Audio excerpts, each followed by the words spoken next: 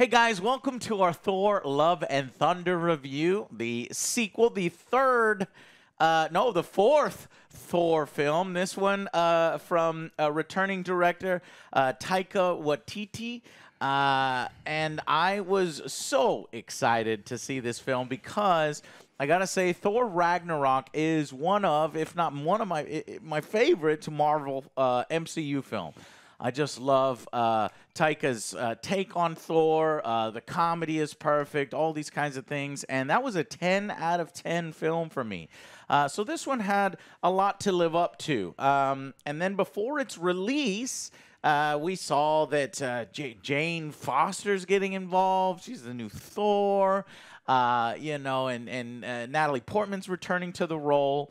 And then you get the announcement of Christian Bale being the villain. So it's really building up for me. Slightly before release, I'm seeing kind of some news stories that it's mixed. It's not very good.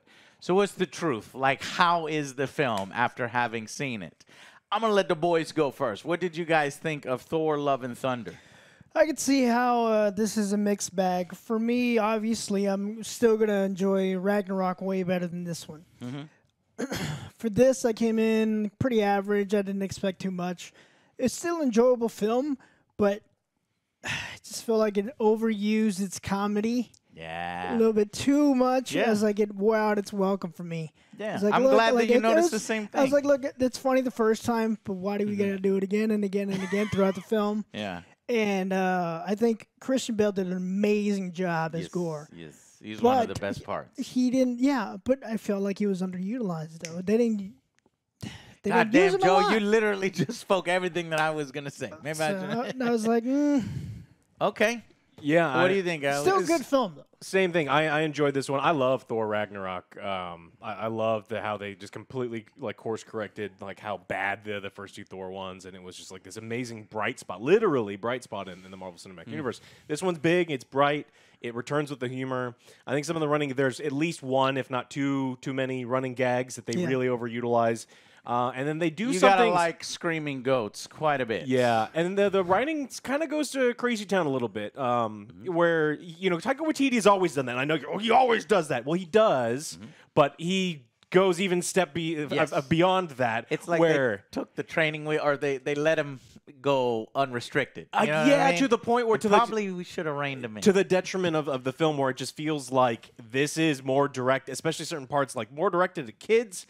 And we have Gore the fucking God Butcher. Christian Bale acting his ass off. Yes. He was incredible. There is no God butchering at all in this movie. There's apparently hours on the cutting room floor that they just cut out. And I think this movie needs at least 30 more minutes of Christian Bale being a villain in this movie, rather than feeling like a side piece that kind of shows up at the very end. Yeah, I've heard that as well, that there are more Christian Bale scenes that were cut from the film. Absolutely a tragedy, because we think his take on it now, it's over the top. It's cynical. It's very sinister and kind of quirky to see, Christian Bale, good guy Christian Bale, turn into kind of a Joker-esque kind of character. With a believable motive. Yeah. With a believable motive. Yeah, no, I loved his performance. He really, buoyed the film here. And I think the film actually takes kind of a while to really get going. I think the third act, it found its way, and you're having a pretty good third act. But when you consider that Thor Ragnarok started really good within the first 5 minutes and then maintained that all the way through with an excellent third act, it is a disappointing thing to try to match up these two films, But it is not a bad film at all. No, you can have fun. So my critic brain says, damn, this one just didn't hit, the Ragnarok levels. But my fan brain and MCU brain and Thor brain says that it's a fun ride that you should go out and see.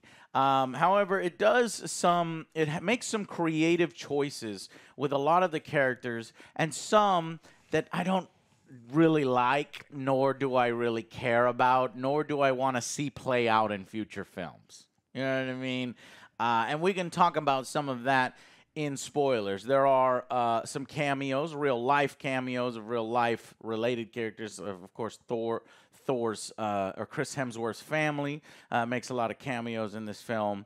And then we also get the gods. So you've got a very funny Russell Crowe as Zeus. Javert. You've seen him in the trailer. And it's kind of surprising the route that they went there, and the resolution to that was really, really interesting. So there is 2 after credit scenes that you should stick to watching because they're both worth it, extending the story. But this time, I agree with both Joe and Alex that I think the pacing was off, the jokes, right? So this is Taika, Waititi, and he does a lot of jokes. Unfortunately, they just weren't as funny this time around as the other ones. And like you're saying, they would repeat jokes over and over. Some that would work would be like Stormbringer. They made an inanimate object somehow funny. Jealous. Getting I this thought that was jealousy. good like 2 times, Yeah, and I liked it. there's like 5 of them. I'm like, after a while, I'm like, oh man, I don't. Same thing with the goats. Yeah. The screaming goats are hilarious the first time they show up, and then also when they slam into something later on. But every time they're on screen, they're screaming their heads off like 5-6 times. And even Korg is not quite given enough time or anything to shine as well. He just kind of seems like a guy that just like follows Thor around. And so mainly this was to drive the plot of Gore and Jane Foster. And both feel rushed, so to speak. Christian Bale doesn't get enough time. And Jane Foster, that thing, it just kind of feels like it comes out of nowhere. And I know it's in the comics, so it doesn't really come out of nowhere, but it's resolved. It's shown. Like, I actually expected the film to just, like, Jane would just show up and she's Thor, and they would kind of explain it on later. No, it shows the creation of Jane. It goes into it. She gets a scene with her little friend from, that's showing up. I forget this lady's name. You've seen her in the... It's Darcy, right? Darcy, yeah. What series was she in? She was in WandaVision. WandaVision, yeah. So she gets there. So I guess it makes sense. They had to show some of that so they can fit her in as well. But ultimately, it was a little disappointing. But there are some really fun, bright spots in the movie, especially when they go into the Shadow Realm, which is this... It kind of saps all the color, so the cinematography is really cool. The fight and visuals are really cool. I think Taika Waititi is still really good at that, especially... I know Gore is supposed to look completely different, supposed to look more like a tentacle monster, but honestly, I like the way Christian Bale looks in this and his take on it, as well as the shadow monsters. Now, this... Blade is really important in the comics. This Blade, and it does end up differing in this film, at least from what I've seen. This Blade is supposed to be like from the first symbiote and Kroll or something like that, the symbiote god. But it doesn't seem related to any of that. Instead, it's kind of slightly different, more shadow. They do more shadow effects than they do symbiotes. There are some monsters that are created so that Gore can have an army, so that Thor can then raise an army to fight. Initially, he wants to raise an army of gods, which seems pretty cool. Instead, he raised an army of...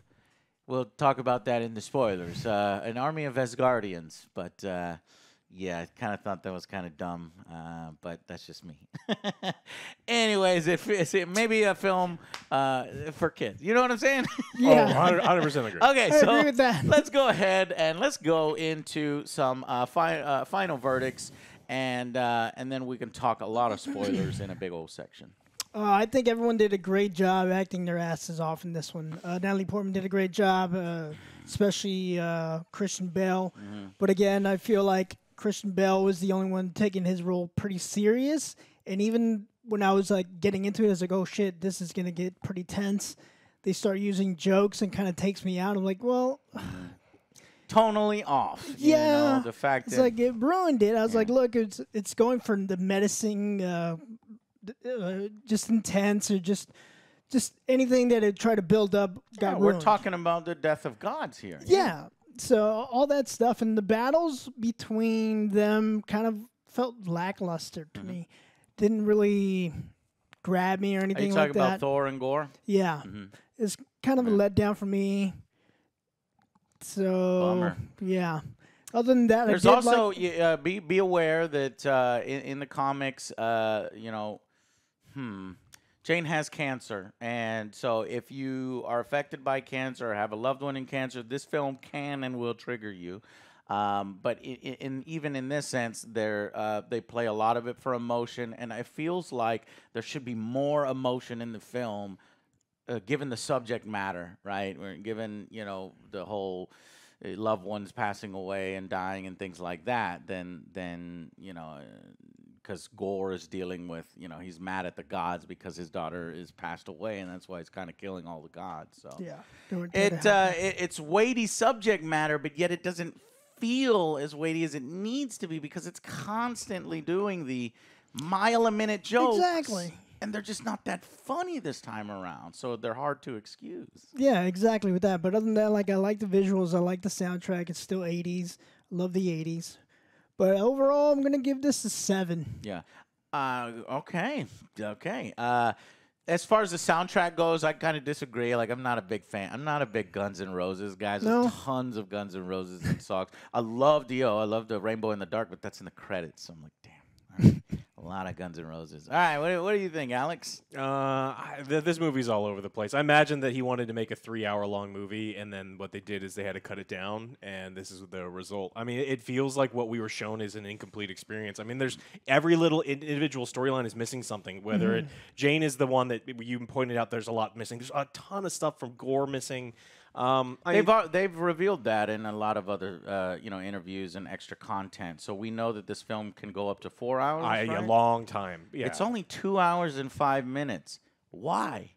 Why is this the shortest of the MCU films? Yeah, one of the shortest. It kind of reminds me a little bit of when we go over to the DC side, where there's something kind of cobbled together at the end, and you can tell there's really important things missing.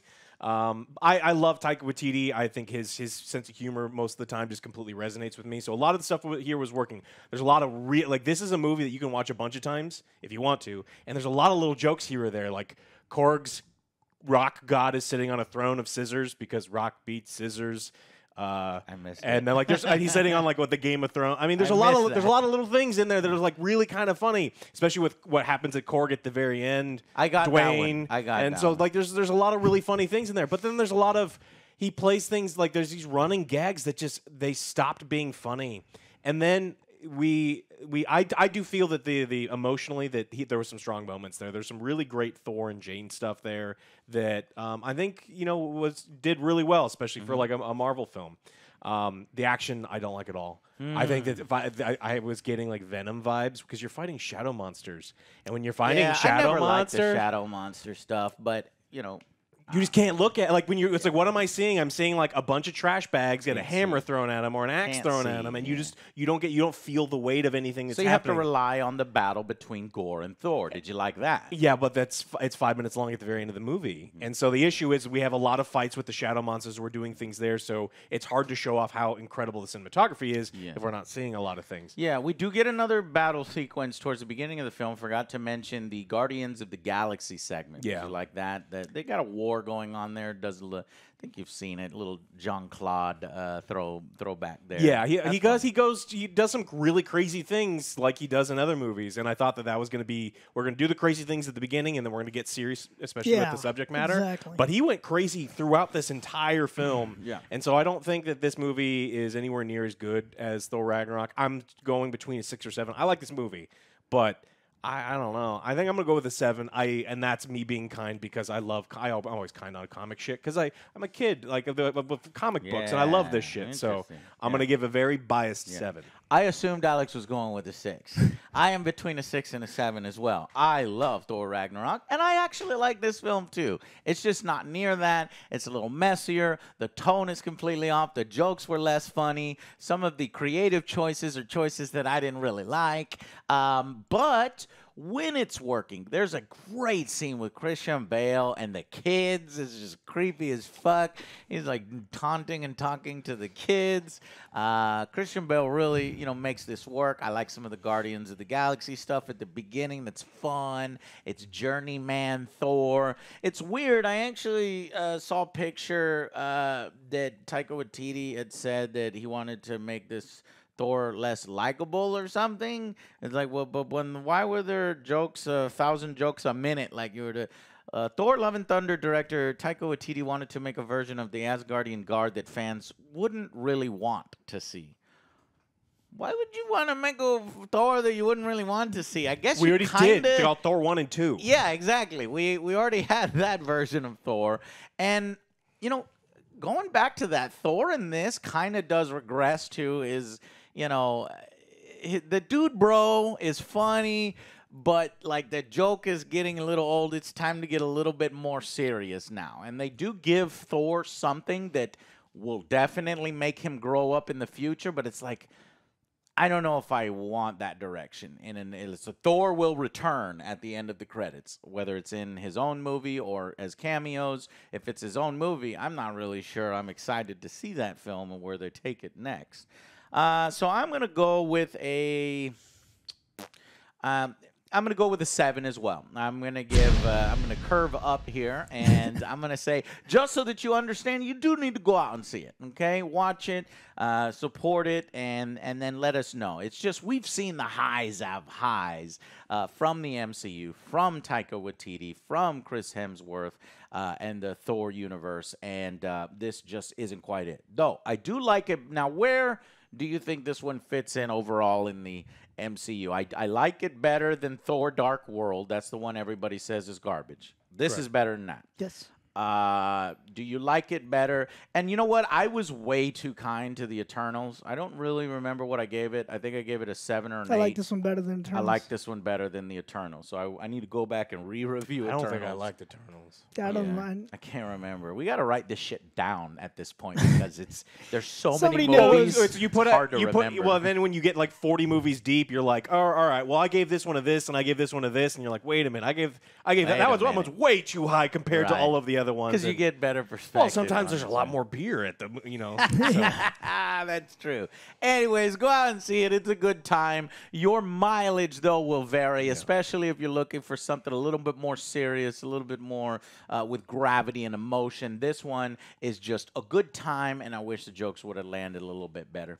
Anyways, stick with us because we are going into the spoilers. There's a lot to talk about here and exactly why some of the elements didn't work.